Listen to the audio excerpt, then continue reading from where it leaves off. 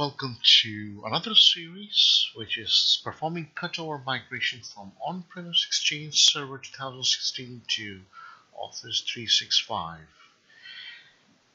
And I'm your friend Faisal, and I'm here to demonstrate / explain / teach / show, whatever you can say, steps and the procedure that will help anyone who wants to perform this project or who wants to just learn that how to perform this cutover migration from on-premise Exchange to Office 365. And let's start. Something about cutover migration. What's cutover migration? Cutover migration is the migration that you don't want to go through phased approach. You want to do it in one shot. Let's say you have an organization with, theoretically they say it's up to 2,000 mailboxes or 2,000 users. If you have up to 2,000 mailboxes, you can perform cutover migration. But practically, I would say if you have an organization like up to 300 users, that would be the right choice. You don't configure AD Connect or ADFS for it in the beginning. What you do in one shot, you create a migration batch, and in one shot, what you do, you migrate all users' mailboxes / group definitions / contacts from your on-premise Exchange to Office 365. Once you do that, let's say over the weekend or over the holiday period or after hours, again bandwidth will play a very major important role here, as well as the size of mailboxes. So let's say once you do that, then your client computers, their Outlook profile on client computers needs to be reconfigured, or let's say a new profile needs to be created to connect to mailbox in Office 365, not to your on-premise Exchange server anymore. Because again, it's not a hybrid approach. It's not like you can have an on-premise as well as Office 365. Cutover migration is a single phase, like in one shot, in one go. You want to move from on-premise Exchange to Office 365. So once you move all your mailboxes and once your user account information is synced to Office 365 Azure Active Directory, what you do, you perform certain steps on your on-premise Exchange server / DNS to make sure that when a new Outlook profile is created on client computers, it don't connect to your on-premise Exchange. Instead, it should connect to Office 365 mailbox. And of course, later on, if you want to decommission your Exchange server, you can do it. I don't see any purpose of keeping this other than just record keeping or something like that, because you can't use it for mailboxes anyway. So this is the idea. Cutover migration. Theoretically, as I say, up to 2,000 users, but can be. But if again, bandwidth play a very important role, and if you have large number of users, it may take days to complete. But if you have, like, as I say, like 300, 400 users with decent sized mailboxes, you may be able to get away with high-speed links. You'll be able to get away, let's say, over the weekend. Again, there are many X factors or variable, but that's what cutover migration is all about. You can perform cutover migration from Exchange 2003, Exchange 2007, Exchange 2010, Exchange 2013, and even Exchange 2016, like what I will do in this example. Okay, just to show you a lab topology. This is my lab topology. I have Microsoft Exchange Server 2016. As you know, Exchange Server 2016 has all mailbox roles default. Just one mailbox role is there, which is mailbox, and all roles are merged into a single role. So I have one Exchange server with trusted third-party certificate installed. This is a requirement because uh, from Office 365 portal, when you create a migration batch, you specify the RPC client access point, which is basically your Outlook Anywhere URL, as well as the credentials, so you try to establish a connection to your on-premise Exchange server. For me, I have a third-party Exchange certificate already installed on my Exchange server. I have just two URLs. All URLs, my Outlook Anywhere URL is mail.itsense.net.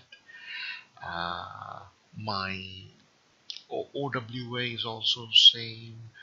For all my virtual directories, it's mail.itsense.net. Single URL for all, with an exception of course, Autodiscover, which is autodiscover.itsense.net. I have this domain with GoDaddy. I purchased this domain. As you know, my domain is itsense.com, but in order to demonstrate, I needed one domain, so I bought one domain called itsense.net.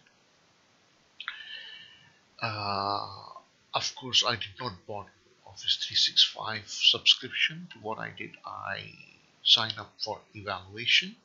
Once you sign up for evaluation, they give you 25 license, and for up to 30 days you can evaluate, and during the evaluation you can test, and that's what I'm using in evaluation of Office 365. I don't have any dedicated Exchange server in real, so I have one VMware workstation, so one virtual machine with Exchange Server 2016 with third-party certificate installed, around 4 gigs of RAM and 2 processor, one domain controller / DNS for Active Directory domain itsense.net. It's 2 gigs RAM, 1 processor or 2 processor, doesn't matter.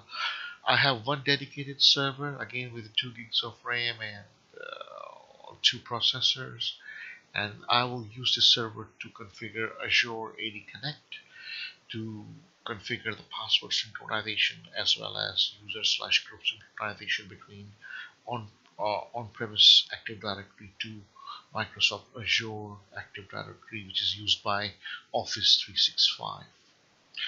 And I have one client computer running Windows 10 Enterprise Edition and with Outlook 2016, and there we'll use first I will connect to internal Exchange, send some messages to generate some data, then migrate my mailboxes to Office 365 over here, and then a new profile. I will create a new Outlook profile for this Outlook client to connect to mailbox, which is in Office 365, not the mailbox which used to be on-premise Exchange server.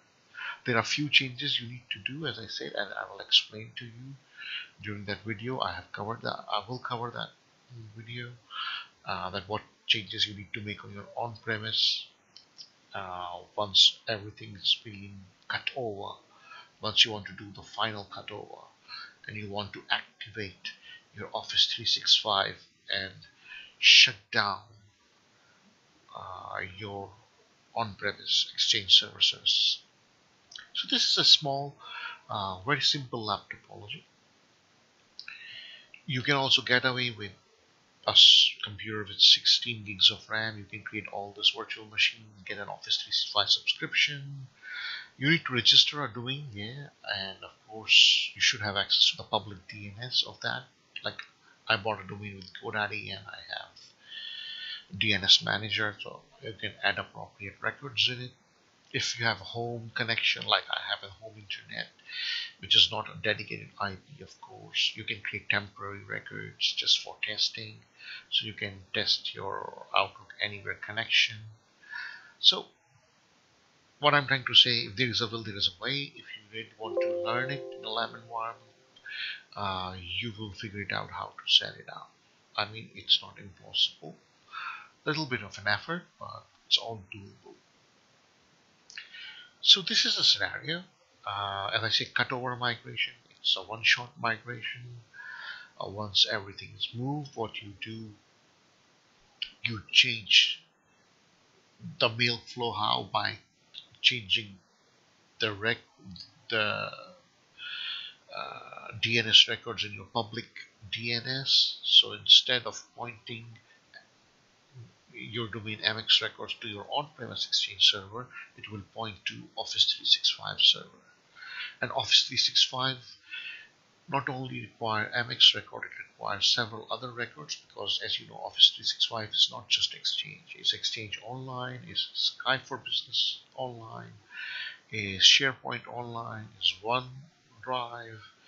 So all these services require several different type of records, and those records needs to be added in your public DNS domain zone so that your client computers can connect to appropriate Office 365 servers for services, and they can actively use those services, as well as, of course, when somebody wants to send email to your organization, uh, so that the mail can reach to the right destination, which is Office 365, so that your users can receive it.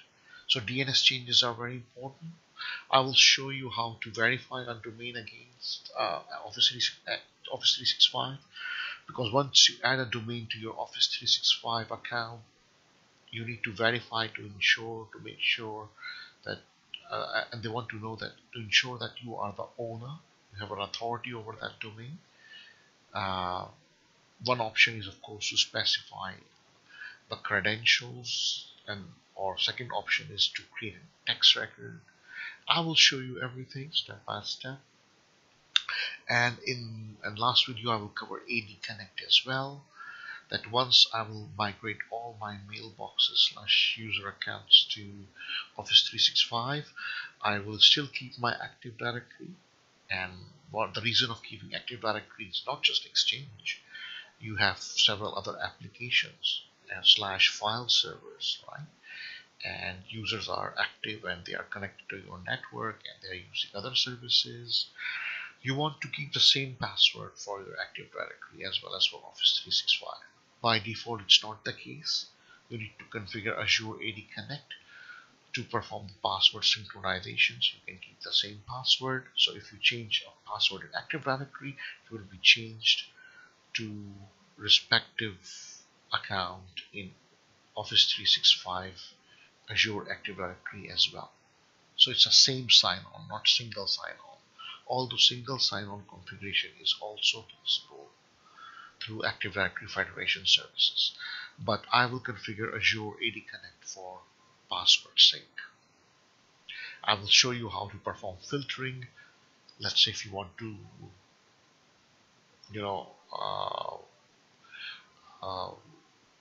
sync specific user accounts or specific group which are in particular OU rather than syncing the entire domain accounts. That's also possible. I will show you that. So in summary, it's all very simple topology, not very difficult. So we will start off with first adding and verifying the domain. Then we will create a migration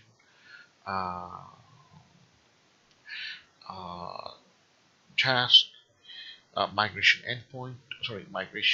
batch, where you will specify migration endpoints. That's of course your Exchange server with this name, mail.itsense.net. As I said, it needs to be configured with certificate service. You specify credentials. Once the connection session is established, migration batch will start syncing mailboxes, populating your user account representation in Azure Active Directory, as well as syncing your mailbox data or mailbox content for your users to Office 365. Once it's done, you need to assign license to users, and once all set, then you need to perform certain tasks on your on-premise Exchange and configure user profile. and you're all set to go. And finally, if you want password synchronization as well as users account / group synchronization, so that when a new user joins in, instead of creating its account Active Directory as well as in Office 365, all you have to do with the help of Azure AD Connect, you just need to create an account in Active Directory, and it will be automatically created in Office 365 Azure AD with the same password. So I will show you all these in each steps. So let's start with practical demonstrations. Thank you.